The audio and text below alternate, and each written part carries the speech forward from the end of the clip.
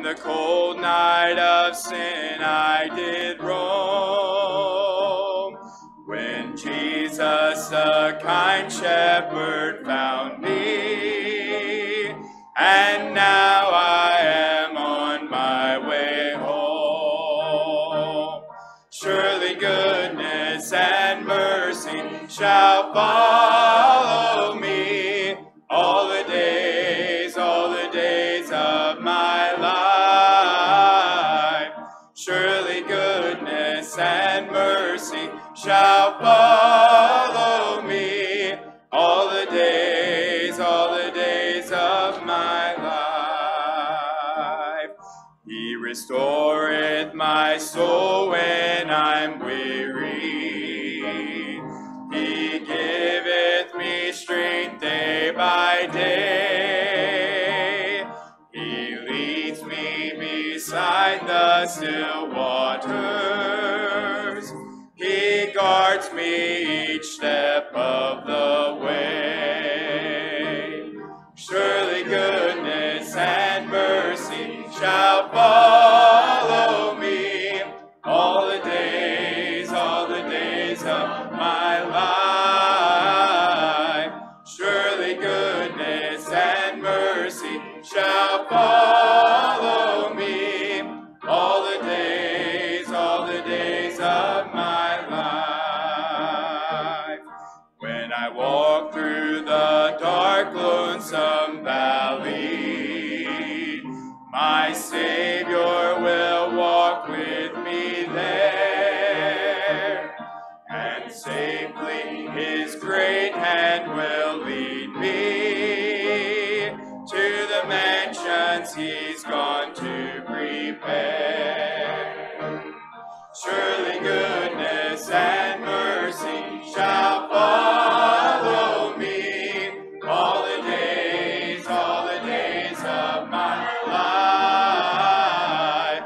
Surely goodness and mercy shall follow me all the days of my life. And I shall dwell in the house of the Lord forever, and I shall feast at the table spread for me. Surely goodness and mercy shall follow me all the days of my life. Amen. Song number 80 now. Song number 80. Day by day and with each passing moment. Good words to this song. Let's sing out now. Sing from our heart this morning. Day by day and with each passing moment, strength I find to meet my trials here. Trusting in my Father's wise bestowment, I've no cause for worry or for fear. He whose heart is kind beyond all measure gives unto each day what He deems best. Lovingly, it's part of pain and pleasure, mingling toil with peace and rest. Every day the Lord Himself is near me, with a special mercy for each hour. All my cares He fain would bear and cheer me, He whose name is Counselor and Power. The protection of His child and treasure is a charge that on Himself He laid. As thy days, thy strength shall be in measure. This the pledge to me He made. Help me then in every tribulation, so to trust the thy promises, O Lord, that I lose not faith's sweet consolation, offered me within thy holy word. Help me, Lord, when toil and trouble meeting, ere to take as from a father's hand, one by one, the days, the moments fleeting, till I reach the promised land. Good singing this morning. I'd like to ask Brother Buck Roberts if you would ask God's blessing on the service. Father in heaven, we thank you, dear Lord, again for the privilege to be in your house. Thank you, Lord, for the work of singing this morning. And we just thank you for all you do for us. Yes. You know, the women on the prayer list. Lord, we ask you this, and Lord, we ask you this blood right today in order to pray that message. We ask you, Lord, just give them words to say, and Lord, to be in here that don't know your Savior, Lord, that just turn to be this day. We ask that you just bless everything you said and done. We ask that Jesus' name. Amen. You may be seated, Brother Brian. Good Sunday morning, and glad to have you here in the Lord's house this morning, and want to make sure we get everyone welcomed properly. If you're here for the very first time and have not already received a visitor's card or a brochure about the church this morning, if you haven't already received that, would you raise your hand so we can get that to you? Anyone that needs a visitor's card and a brochure. Anyone that needs one of those? Okay. Good deal. And anyone else that needs a bulletin? Anyone need a bulletin? Would you raise your hand? We'll get those to you. All right, right there. Very good. Great. All right. Okay, thank you, gentlemen. You may be seated. Well, we had a great time at junior camp last week, and what a blessing. Had 22 young people trust Christ as their Savior. At least that is, Brother Joe, that was the last number you heard, right? 22 trust Christ as their Savior, and had 4 of those juniors that trusted Christ, 4 of them from our own church. Amen. So we are so thankful that the Lord answered prayer.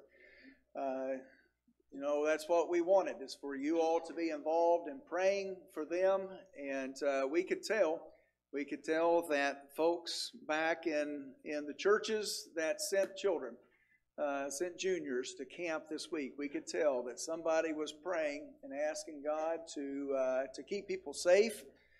We didn't have any kind of accidents or anything like that I'm aware of, and also that the Lord would work in the hearts of all of us, campers and counselors alike, would work in our hearts, and that we would be challenged and even changed spiritually as a result of the preaching. And Brother Decker did a great job this week preaching about God's service station, and I enjoyed that very much, and I always enjoy Brother Joe's illustrated messages. He'll dress up like that particular character, or that goes along with that theme for the week, and that was a blessing again this year. So thank you for praying, thank you for caring, and thank you for giving. I am thankful that we had scholarships for everyone that needed it, and that was a result of your sacrificial giving for them to attend. So thank you so much for being a part of camp in that way. And so that was junior camp. A week from tomorrow, we head off to senior camp. So I ask you once again, be in prayer for the speakers And Brother Jason will be our main speaker. He'll be preaching twice a day to all of us, and then, of course, we'll have devotion times and quiet times where we have our personal devotions as well through the week. And once again, pray that God will use His Word to change and convict and conform lives to be more like Christ as a result of camp. And you say, Brother Brian, what's the difference in the two camps? Well, the ones going in a week from tomorrow are older. That's about it. That's about it. Because every one of us, no matter what our age is, needs God's Word, don't we? And so that part doesn't change. God's Word is going to be at both camps. The age is only a little different. You say, well, why didn't they go to junior camp? Because it wasn't senior camp. There is a little difference. We don't have that much time to tell all the differences, but each one of them needs your prayer. So pray for them. Pray for safety once again. Pray for God's Word to do a work once again. And we look forward to what God is going to do in the lives of all those who attend. So thank you once again for your participation for last week and for being ready to pray and ask God's direction even for the upcoming senior camp. One other thing coming up soon, the Sunday after senior camp, going to have a missionary to our military, Brother Kitchen. I met him this past year during the year and saw him back in May again and asked him, or actually I asked him before May, but anyways, got to see him in person in May and asked him to come and present his ministry that Sunday morning, July 25th. And our military is spread all over the world, not just in the United States, and they need somebody to care about them still spiritually when they're on the field in serving our country in that way, away from their home here in the States. And so I'm thankful that we have some missionaries that are going and spending time and preaching the gospel and helping our military as they are serving in foreign fields. And so Brother Kitchen will be with us that Sunday, July the 25th. Deacons and trustees, by way of reminder, have Deacons and trustees meeting at 5:30 this evening in our normal meeting place, and so give you a heads up about that. Let's look at our memory verse for this week.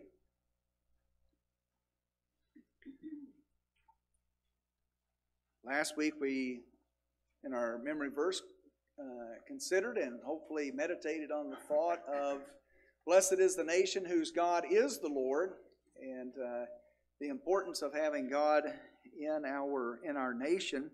The verse this morning in Genesis chapter 18 here is just a reminder, but that by way of the nation of Israel, coming from Abraham, of course, and God calling him out in that way, that all the nations of the earth, no matter what name is with that nation, all the nations of the earth can be blessed and have been blessed by the nation of Israel. So let's say this through this morning twice together.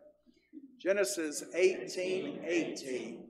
Seeing that Abraham shall surely become a great and mighty nation, and all the nations of the earth shall be blessed in him.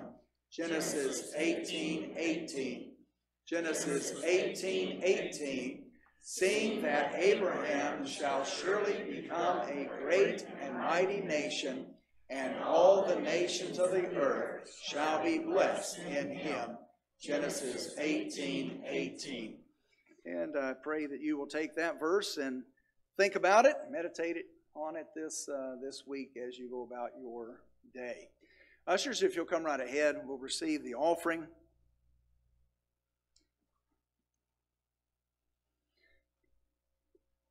Before we receive the offering, let's pray that God will take what is received and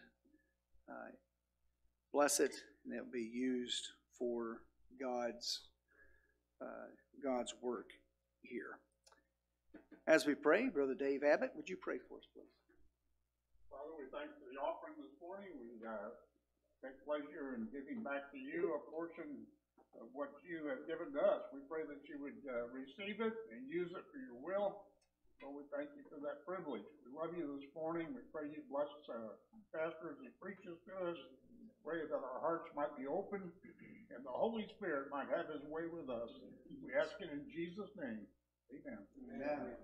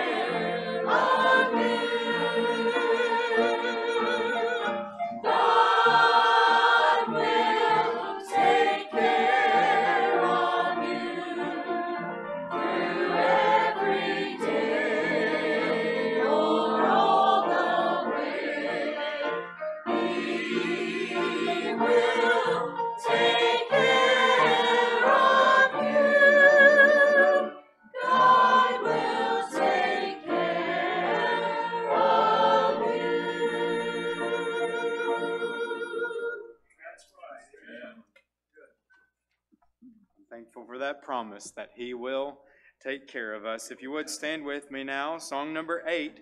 Song number 8. Great is thy faithfulness, Lord, unto me. Let's sing to Him this morning. Great is thy faithfulness.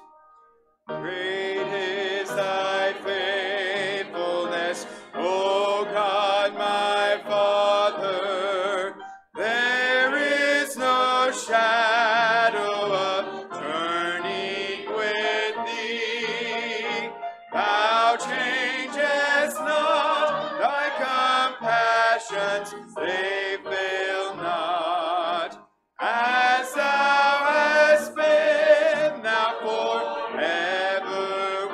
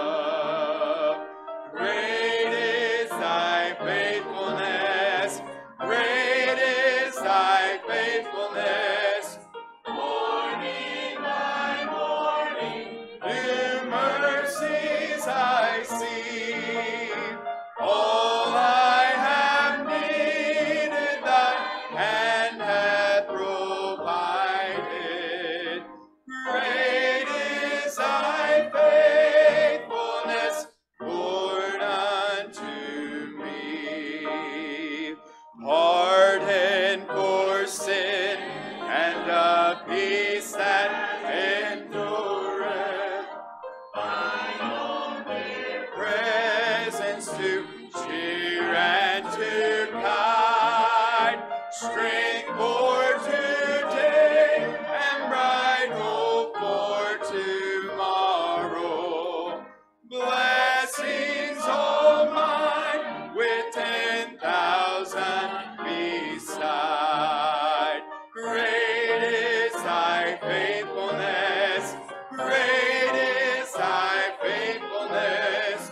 Morning by morning, new mercies I see.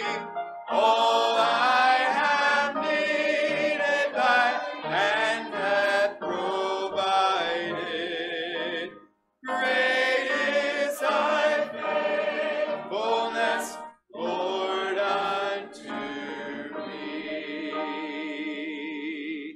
Amen. Song number 64 now. Song number 64. The wonder of it all that Jesus loves me. There's the wonder of sunset at evening, a wonder as sunrise I see. But the wonder of wonders that thrills my soul is the wonder that God loves me. Oh, the wonder of it all, the wonder of it all, trusted thing that God loves me. Oh, the wonder of it all, the wonder of it all, trusted thing that God loves me. There's the wonder of springtime and harvest, the sky, the stars, the sun. But the wonder of wonders that thrills my soul is a wonder that's only begun. Amen. Oh, the wonder of it all, the wonder of it all, just to think that God loves me. Oh, the wonder of it all, the wonder of it all, just to think that God loves me. Amen. There's a lot to think about there. Amen. You may be seated. This time, Miss Kristan is coming with the special this morning.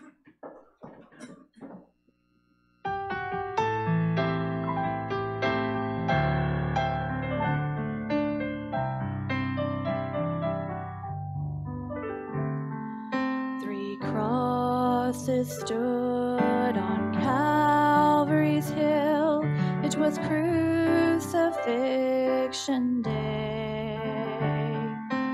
Time had come to pay sin's debt, and death was the only way. A hammer and a soldier's swing beat out redemption sound, and from those hands that healed the sick, his blood came streaming down, and from precious veins the sinner's chains were broken by the blood. Those rusty nails shook the gates of hell and started a crimson flood. To one and all who would heed the call, our waiting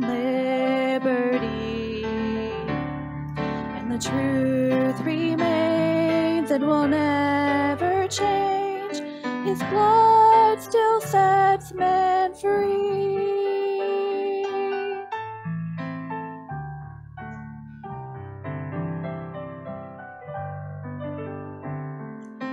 There is no curse on Golgotha like there was when Jesus died.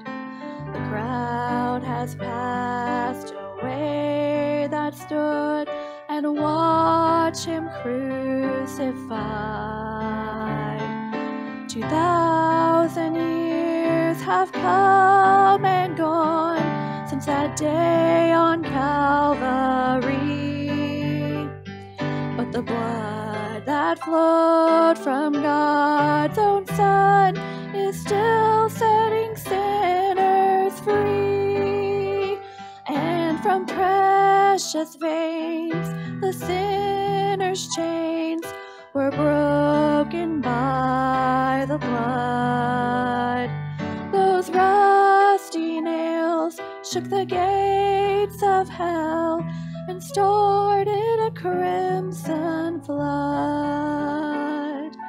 To one and all who would heed the call are waiting liberty. And the truth remains and will never change. His blood still sets men free. And the truth remains and will never change.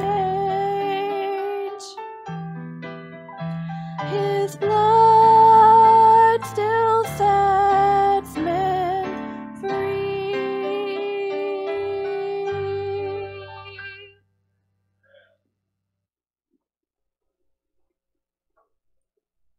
Thank you, Miss Kristan, for the special in song. Aren't you thankful today that His blood does still set men free?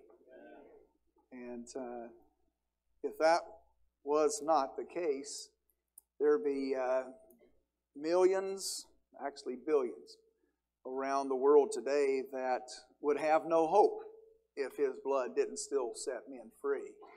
But it does, and they have hope. And we need to get the gospel out to the many around our world that do not know Christ as their Savior. Appreciate the song this morning. Exodus chapter number 20. Exodus number 20.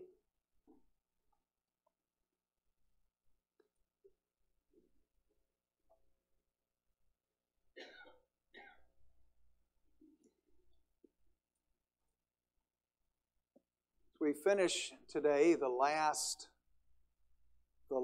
of the 10 Commandments. As I said before, didn't really set out to cover each commandment individually, but that's the way the Lord led, and that's what we have tried to accomplish in our study here in Exodus chapter 20. So this morning we are on the last one. Commandment number 10. And I believe and trust that God will use His Word to be a blessing to our hearts this morning. If you found your place, let's stand together, if you will. And as we have done in our reading, as we've preached on each commandment, let's begin here in verse number 1. It says, "And God spake all these words, saying, I am the Lord thy God, which have brought thee out of the land of Egypt, out of the house of bondage. Thou shalt have no other gods before me. Thou shalt not make unto thee any graven image or any likeness of anything that is in heaven above, or that is in the earth beneath, or that is in the water under the earth. Thou shalt not bow down thyself to them, nor serve them. For I, the Lord thy God, am a jealous God, visiting the iniquity of the fathers upon the children unto the third and fourth generation of them that hate me, and showing mercy unto thousands of them that love me and keep my commandments. Thou shalt not take the name of the Lord thy God in vain, for the Lord will not hold him guiltless that taketh his name in vain. Remember the Sabbath day to keep it holy. 6 days shalt thou labor and do all thy work, but the seventh day is the Sabbath of the Lord thy God. In it thou shalt not do any work, thou, nor thy son, nor thy daughter, thy manservant, nor thy maidservant, nor thy cattle, nor thy stranger that is within thy gates. For in 6 days the Lord made heaven and earth, the sea, and all that in them is, and rested the seventh day. Wherefore the Lord blessed the Sabbath day, and hallowed it. Honor thy father and thy mother, that thy days may be long upon the land which the Lord thy God giveth thee. Thou shalt not kill, thou shalt not commit adultery, thou shalt not steal, thou shalt not bear false witness against thy neighbor. Thou shalt not covet thy neighbor's house, thou shalt not covet thy neighbor's wife, nor his manservant, nor his maidservant, nor his ox, nor his ass, nor anything that is thy neighbor's. Heavenly Father, we come to you again this morning asking your blessing and control upon the service. Pray that everything that's said and done would bring honor and glory to you, point others to you. Our desire is to be challenged and moved by your word today, that we would be better Christians, better children of yours in our daily lives. So Lord, we pray, bless in a special way, and I pray that hearts would be open to receive it. We pray all of these things in Jesus' precious name. Amen. You may be seated.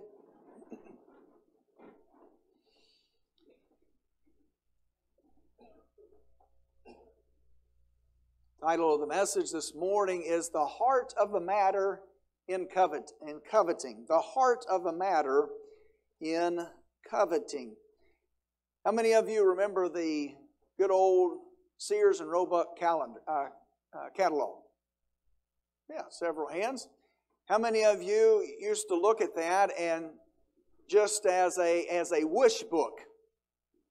Yeah, I did too. My grandma would always have the Sears catalog, and I don't remember, I was a kid, so I don't remember how often they used to come, but she would always have the Sears catalog laying somewhere in the house, and my brothers and I would always get it, and we would flip through the socks section, because that's what all kids want as a gift, right?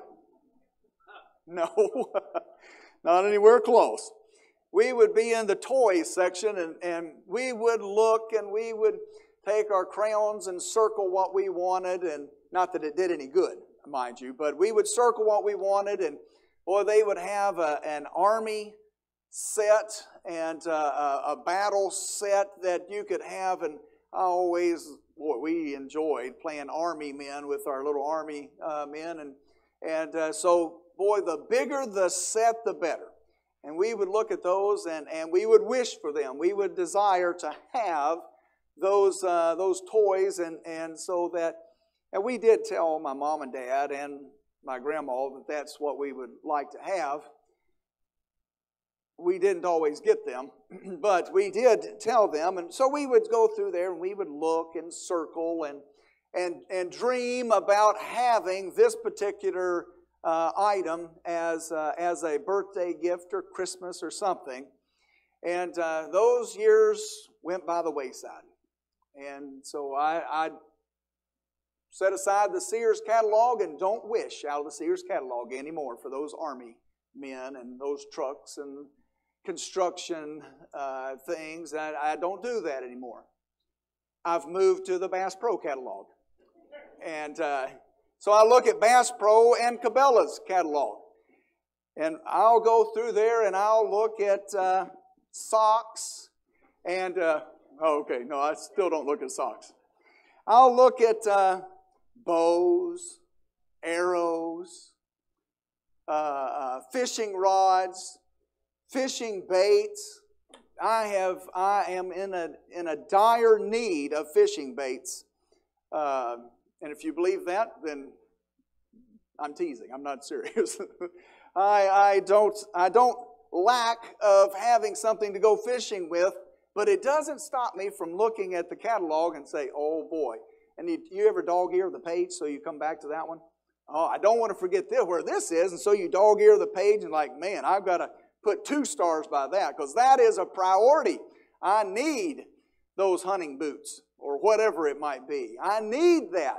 Now, you may not care at all about Bass Pro or Cabela's. It might be something else in your life to where your mind thinks about, boy, it would be neat to have, and then whatever it is.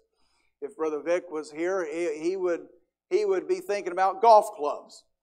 I got to have, Brother Dave's here, and you got to have this new golf club. It'll help me hit the ball 30 yards farther if I just had this club or this particular golf ball. It would go so much further, and I'd be so much better of a golfer if I had that.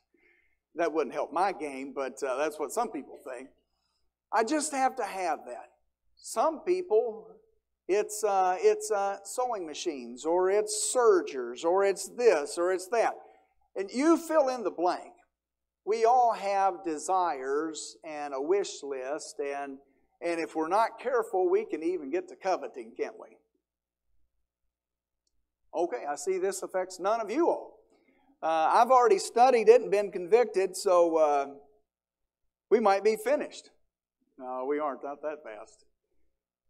But it does. Coveting affects all of us, doesn't it?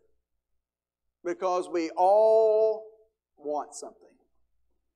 We all desire something. We might think we're all in need of a particular thing. And you ever have a hard time distinguishing between a want and a need?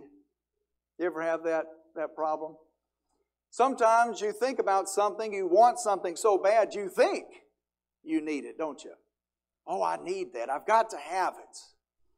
Well, it's interesting, and probably mention it later in the message, but the placement and the arrangement of these 10 commandments that God has given to us in this passage it's interesting the way that this 10th commandment here in verse number 17 is laid out for us, in the fact he ends the 10 commandments with the command that thou shalt not covet, and then he goes into the list there. You know, each and every covenant, each and every commandment that we've looked at is vital, isn't it? You can't have any other commandment to follow without the very first one, where he says, thou shalt have no other gods before me. And getting that relationship with our Heavenly Father, with our God, having that relationship with Him first and foremost in our life, just prepares the way for all these other commandments and the obedience for these other commandments, doesn't it? If we will keep God where He is supposed to be in our life, the other things in our life will take care of themselves. They'll follow suit, won't they?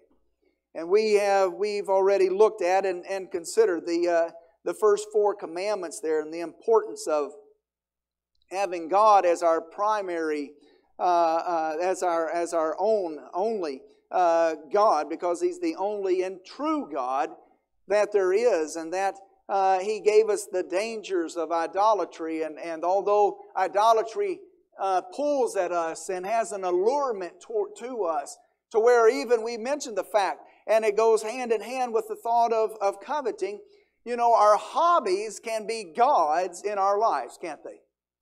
They can. And that goes hand in hand with coveting, because we can covet other things outside of God. We can desire other things outside of God and remove Him from where He needs to be and put what we desire up there. And so coveting goes right hand in hand with idolatry and having the wrong thing in the ruling seat in our heart. And so the first 4 commandments here, we know that they relate to God, but then the next commandments there that follow with dealing with man, and that that we should have the right relationship with parents and with our neighbors, and that we should not steal, we should not lie, and those are vitally important to our lives. But here we get to, thou shalt not covet. There's several, there's quite a few definitions or ways in which we express the word covet, and some of them you may have heard of, or we might say them in a different way. Definition of coveting is desiring or wanting or craving something. To desire that which is another's is another definition. To wish for excessively. You ever wish for something excessively? No? Sure we have. Sure we have. It's to yearn to have or possess something. To crave or to be greedy or eager of acquisition. To have one's heart set on something. You know, when your heart is set on something, that's all your mind will think about, isn't it? Every time you turn around, your mind is thinking about that particular object, that particular person, whatever it might be. And that is another way that which we define or consider covet. One's heart being set on something. Consumed with the desire for something or someone. To dream of something. To have a hungering after or for a particular thing. This is a definition from Kentucky. To have a hankering for it. So that must have been a person from Kentucky who defined that. To have a hankering for something. What's that mean? You desire it. You covet it. Now, not all coveting is bad. Said, Brother Brian, you just read the verse. It said, thou shalt not covet. And then he gave the list, didn't he? But covet is to desire. To want. I've heard many a preacher, and not just preachers, heard many a Christian say at one time or another, maybe going through certain issues in their life, and they will say this maybe to another Christian or friend or family member. They say, you know, I covet your prayers. There's nothing wrong with coveting somebody's prayers. It means you desire them. You want them to covet somebody's prayers. So we have to understand that the word covet doesn't mean that you are sinning when you covet somebody's prayer. That's not a sin. That's all right. You can covet the right thing. You desire it. And so when you think of it in that thought process, we even find in Psalm 68 and verse number 16, the psalmist says, why leap ye, ye high hills? This is the hill which God desireth to dwell in. Yea, the Lord will dwell in it forever. And the psalmist is referencing here Mount Zion and there in Jerusalem, and how that God even desires that hill. And we know that He will possess that hill one day, don't we? As we know that the Lord will rule and reign from there. But coveting is all right if you're coveting the right thing. If you desire the right thing, you desire the right relationship with God, don't you? You desire that. You covet, you desire that walk with God, that time with Him, that time with Him in His Word. But the references here mainly pertain to the fact of coveting the wrong things. Thou shalt not covet these items here. And what he is getting across here is don't covet, don't desire things that belong to other people. When you desire something that belongs to someone else long enough or strong enough, or act upon that desire of coveting what they have, what's that lead to? Stealing, doesn't it? Taking something that doesn't belong to you. Started with in your heart in coveting that particular item, whatever it might have been. And so when we see here God's giving this commandment to Moses for the children of Israel, we understand that the thought and the idea here is to covet something that belongs to someone else. That it's not your property, it's somebody else's. What might cause us to covet? You ever think about that? What causes me to covet? What causes me to desire what somebody else has? Probably, I would say one factor might be that we're unsatisfied with what we do have. Wouldn't you say? To be unsatisfied with what we have. I always use the illustration of vehicles or that type of thing, but I've been driving down the road and look over next to me and see another vehicle that I think, boy, I wished I had that. You ever have that thought? Yeah. Thought y'all were going to leave me hanging there. Yeah, there you go, Brother Brian. Coveter. Wanting that guy's big... And I didn't covet it last night, but I did see a very nice pickup truck. I was at the gas station. I was putting gas in one of the church vans. I sitting there, and this guy pulls up and just trying to tempt me to covet. He pulls up, and this full size. Now, I'm not a big dually wheel on the trucks, but it did, and I could live with it. And he had it on there, full size 8-foot bed on the back, 4-door cab. It was for you truck people, it was in the 3,500 range of trucks. It is the big one. 4-wheel drive. Red. He was just fulfilling everything I was thinking about it. As I sat there and was pumping gas, and I looked up and thought, man, the Lord's answering my prayer right here. This guy is going to see that I'm from church and that I'm a preacher of God's Word. And he's going to say, brother, have you been wanting a truck? And I'll say, yeah, that one. That one there. And it's okay if it has dual wheels on the back. I can live with that. We're good. We do. Sometimes it's easy to look at what we're driving or what we're wearing or what we have or that. I used to have a friend. Every time the newest Apple computer laptop came out, he had to have it. I mean, his could be just a few months old. And a new one come out and he's like, boy, I got to have that. But you just got one. I know, but that one's even better. Why? Because we're unsatisfied, aren't we? You ever been unsatisfied with what you have? Yeah. Sometimes it might be a house. The Lord has given you a perfectly good house that keeps you warm or cool or dry or out of the wind and weather, whatever. It meets your needs. And yet we can drive down the street and see a bigger house. More garage bays for everything you need. I don't think they will ever build a garage big enough for any man. I don't. It can have 72 bays and be 5 stories high. And you can have your own parking structure. And you will say, you know what? If I just had a little building out here to the side, I could put, and you could find 50 things to put in that building. You know I'm telling the truth.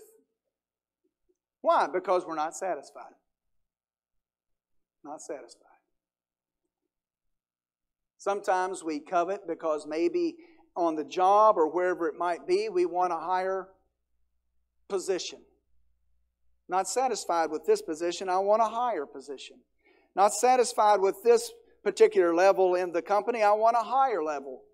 Why? Because always wanting, always desiring.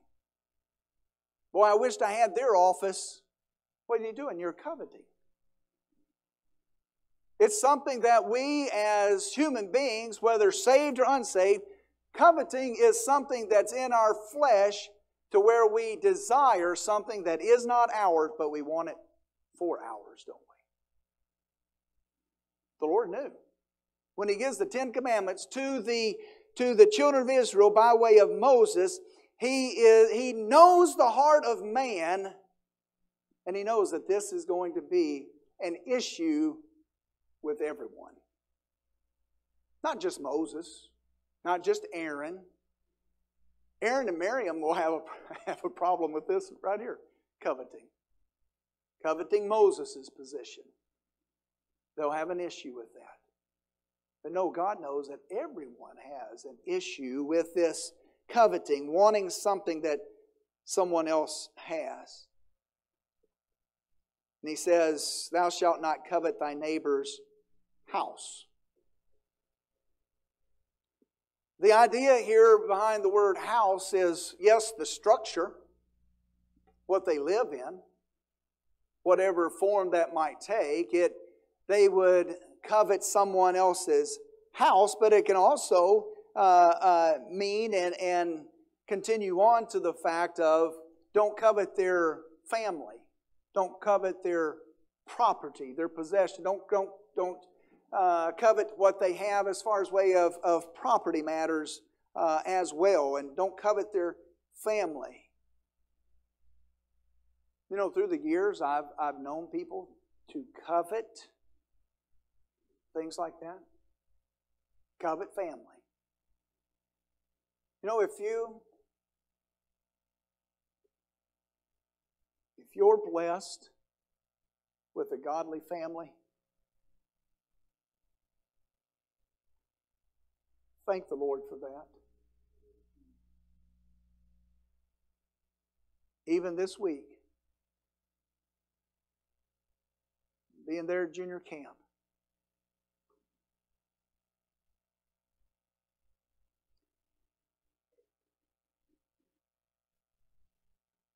a lot of children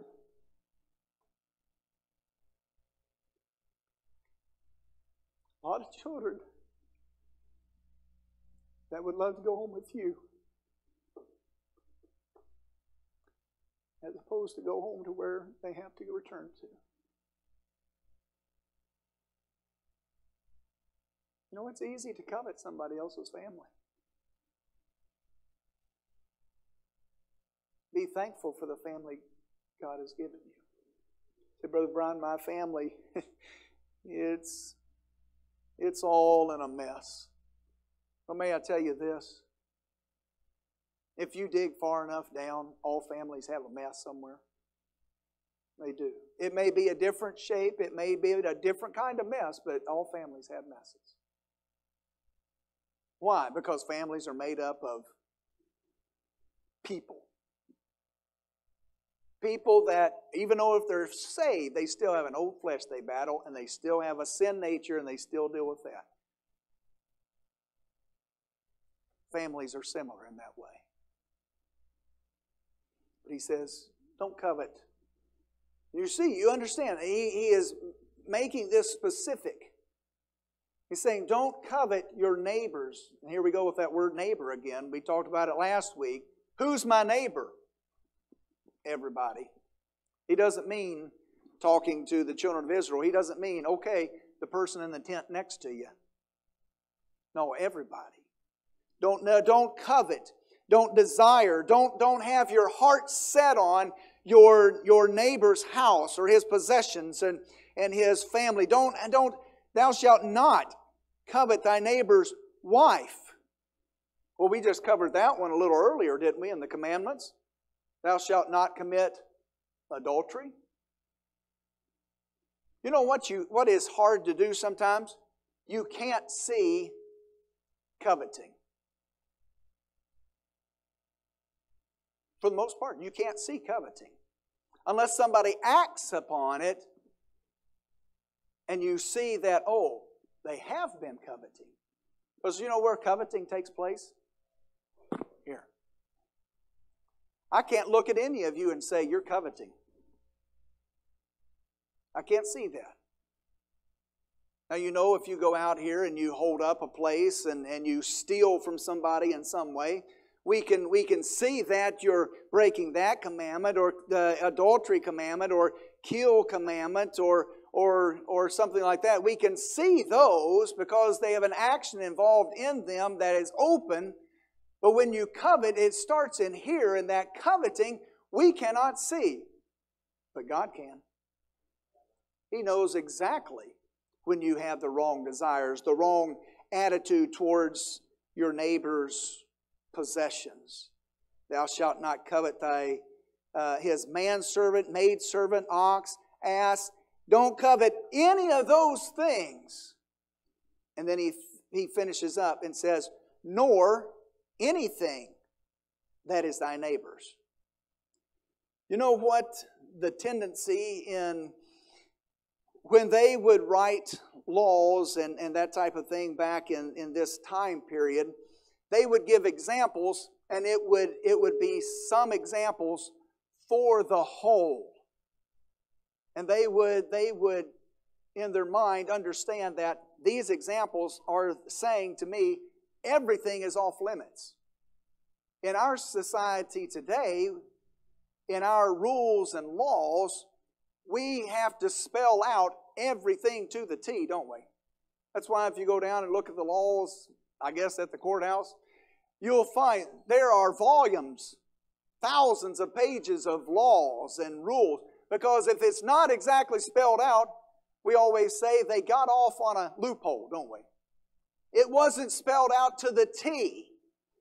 Well, God is spelling it out to the T by giving us examples. And He says, don't covet these things, his house, his wife, his manservant, maidservant. Don't do it. And then, let me sum it up, nor anything that is thy neighbor's. Not a thing. You know where we get into trouble as a society? Is when the vast majority of people are covetous. Because then you have people who want to take your stuff, want to take my stuff. That goes into breaking other laws. And if they want your stuff bad enough and you're not willing to give it up, it can lead into killing, the taking of a life. We mentioned, I believe, several weeks ago, the fact that in our own nation right now, the murder rate has skyrocketed here over the last year. Why? Because there's more lawlessness, because of a sinful heart that desires, you know what, I want your stuff and I deserve your stuff and I'm going to take your stuff. And conflict ensues and someone is killed. I think God knew what He was saying, didn't He? Thou shalt not covet thy neighbor's fill in the blank. Anything that is thy neighbor's. Don't do it, because it will cause a deterioration in society, and it will cause a ruin of society if you do not listen, if you don't obey these commandments. But it all begins here. The first commandment, thou shalt have no other gods before me, gets us started off in the fact of what is the first and great commandment? I just told you, didn't I? Thou shalt not have any other God before God. And what about the second commandment? It's likened to the first. Thou shalt love thy neighbor as thyself. You know what? If I love my neighbor as myself and I obey that command, that sums up that last six commandments, doesn't it? Matter of fact, Jesus even says, upon these two commandments, love the Lord thy God with all your heart, soul, body, with all your being. If you'll love God the way you should love Him. And then the second is likened to the first, love thy neighbor as thyself. Upon these two commandments hang all the prophets, don't they? Yeah.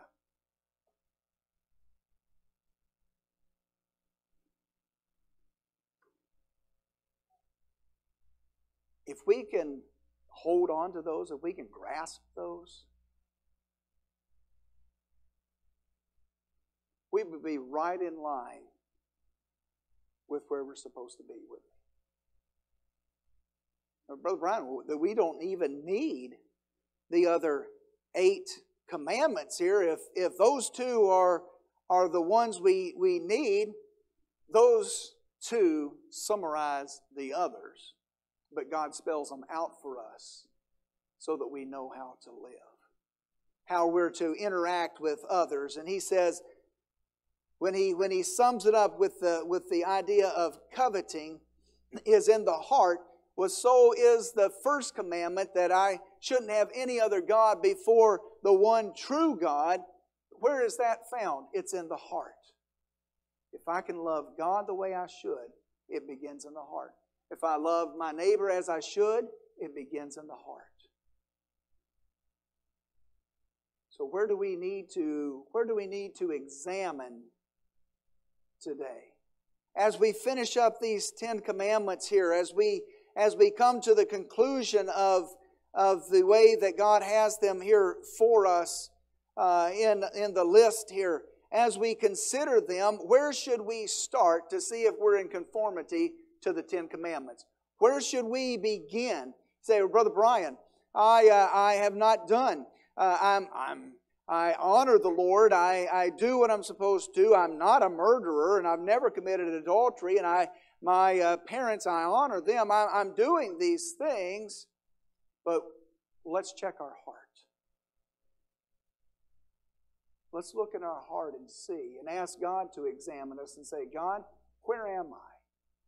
Where am I today in my relationship to where I should be? Is my heart in the right place? Am I coveting something that someone else that belongs to someone else? Is there something in my heart that is desiring what they have, and maybe I'm not even really focused on it? I've done it so many times. I've looked and coveted after what people have so many times that I don't even really think about it anymore. It's just a way of life. And this morning we need to ask God, God, reveal that to me.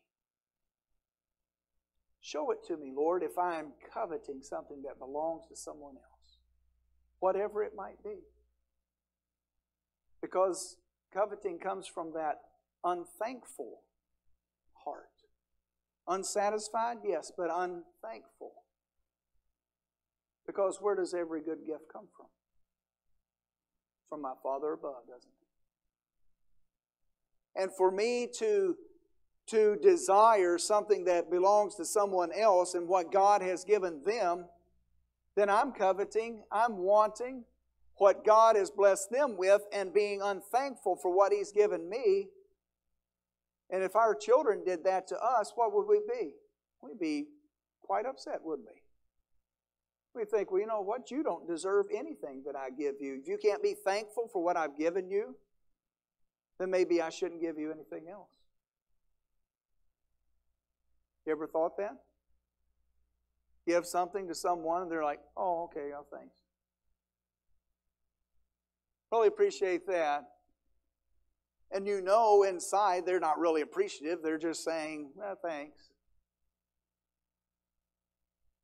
But let not that be our attitude towards our Heavenly Father, who takes care of us and blesses us with everything that we have. Our possessions, our family, our church. Let's have a heart of thanksgiving for what God has given us, and not be looking at what He's blessed others with and desire and want what they have. You know, it's a miserable life. Have you ever wanted something that someone else has had so much that it consumed you and you couldn't enjoy what you did have? You ever been in that situation where you keep thinking of what you don't have compared to what you do have? It's a miserable life. Miserable living. And God says, don't covet. Be thankful for what you do have. Don't go pursuing these these other things that are out there that belong to other people, you know, there are some things that we should desire and covet with all of our heart. I just wrote down a couple here this morning. Matthew 5:6 says, "Blessed are they that do hunger and thirst after righteousness, for they shall be filled." Do we in our hearts hunger and thirst after righteousness? That's a good desire. That's a good desire to have in our heart. Psalm 42, verse number 1 says, "As the hart panteth after the water brooks, so panteth my soul after Thee, O God." What's that mean? It means his heart is set upon God. He desires God. He wants God, and his desires, he panteth after God. Ephesians chapter 4, we can look there and read and find that our desire, what we should truly want, is that our life should follow the example of Christ. It's okay to desire that and long for it with all your heart. That's a good desire. Are we desiring that in our life? Dear Brother Brian, I don't have any issue or any trouble with any of these things in my life right now. I'm not coveting anything that anyone else has. And if that's the case, then excellent. Excellent. What a blessing for that to be the case. But there's an old nature living inside of you. There's a flesh that would love to rear its head and says, "You know what? You don't have that. Don't you wish you had that?"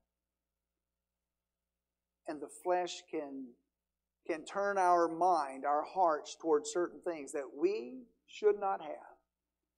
Should be off limits to us. Maybe it belongs to someone else, and that covetousness can come up inside of us in our heart, and we can be ruled by it.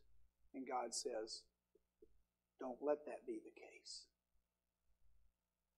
Guard yourself. Be mindful of it. Know that it's a possibility.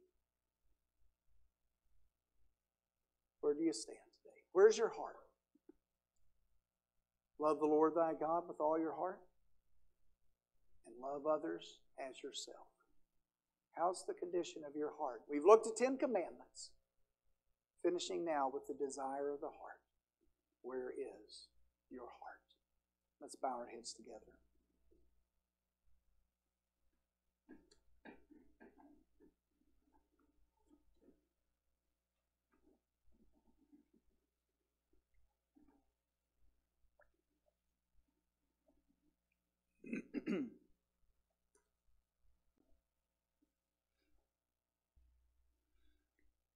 As Brother Andrew is coming to lead us in a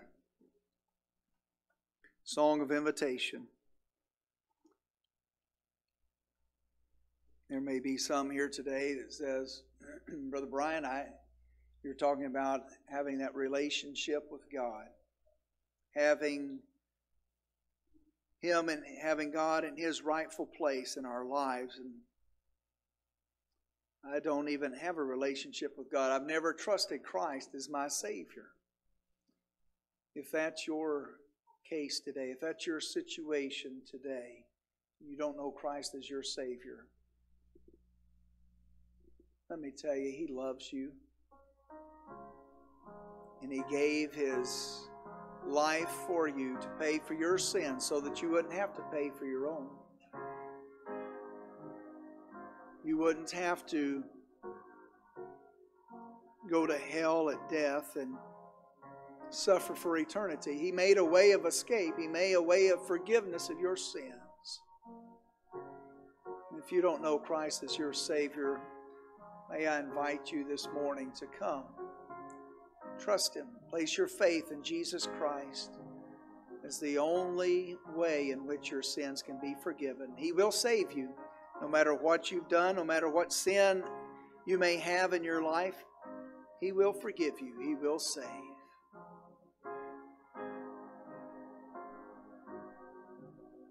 Christians today, the Lord has shown you some areas in your life that you've been unsatisfied with what He's given you. Maybe He brought some things to mind that you have maybe been complaining about. Maybe complaining about something that He gave you as a blessing, and maybe you don't see it that way.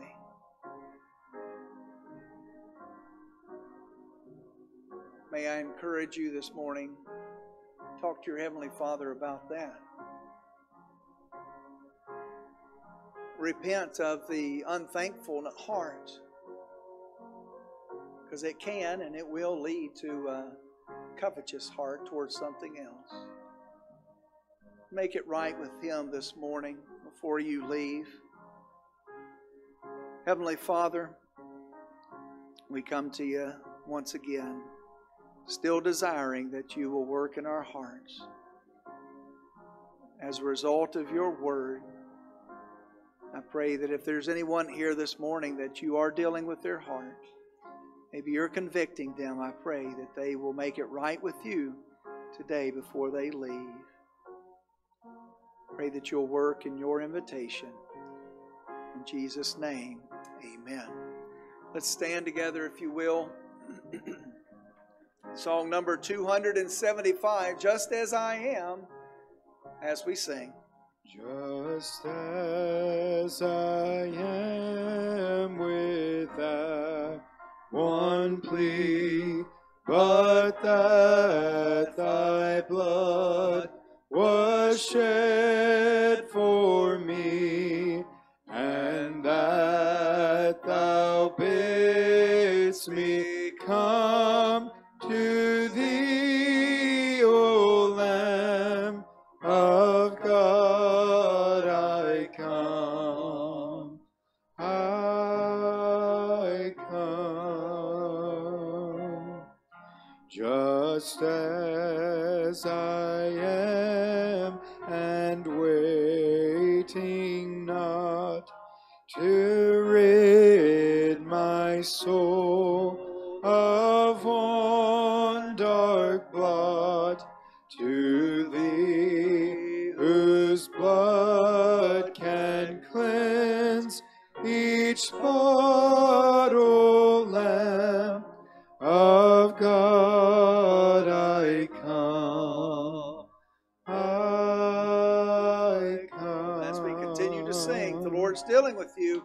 Don't leave without talking to Him, without obeying Him in your heart this morning. Tossed about with many a conflict, many a doubt, fightings and fears within, without, O Lamb of God, I come, I come.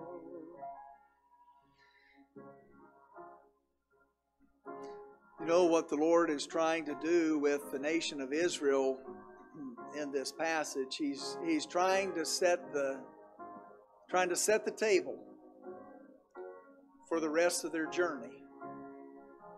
And not just the rest of their journey to the promised land, but the rest of their everyday living in their life in the promised land. Because they were going to need these commandments so that they could have the right relationship with Him and the right relationship with others if they were going to be obedient to Him. The same holds true for us. Same thing. If we're going to live in obedience to God, we're going to have to take these same principles. Having God where He is supposed to be in our life, so that we can have our relationship with others be where it is supposed to be in our life, not just for Sundays, but for every day. Every day we live, we interact with these commandments, because every day we live, we interact with others, and we should be interacting with God, our Heavenly Father.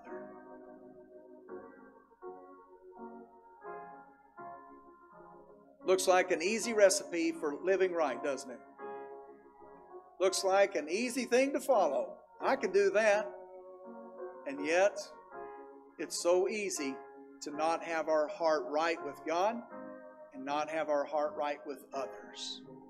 So easy to not be where we're supposed to, and yet we think, well, anybody can do that, and we try to do it on our own strength, but we need the help of God, the help of the Holy Spirit who indwells us as believers to follow any of these as we should. So may I encourage you the rest of this day and this week, as you live your life, think about, am I pleasing God? And if I'm pleasing God, then I will be handling these situations correct as well. And thank you, Miss Kristan, Miss Patty. And we will be living in harmony with God and others. And may that be our desire in our, in our obedience to God. Great is thy faithfulness, Phil, for the closing chorus. All right. We'll have a word of prayer and then sing our closing chorus this morning. Brother Jerry Pillow, would you dismiss us in prayer, please?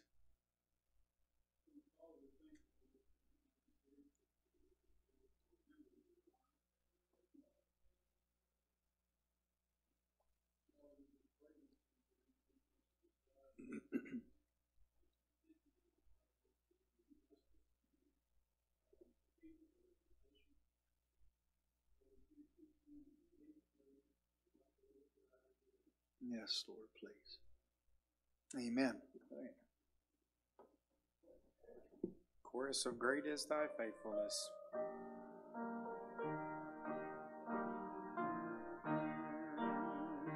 Great is Thy faithfulness, great is Thy faithfulness, morning by morning, new mercies I see.